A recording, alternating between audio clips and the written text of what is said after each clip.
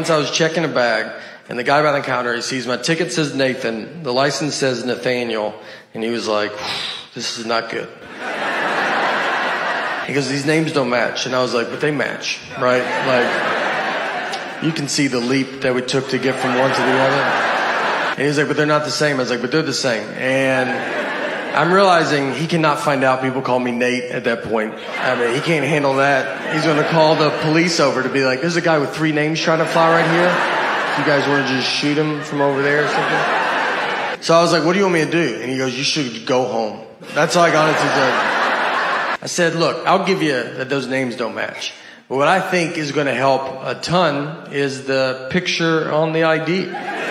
Something that I've always loved that they did. And I think with 70% of that name matching and 100% face, it's 170%. I think I'll get through.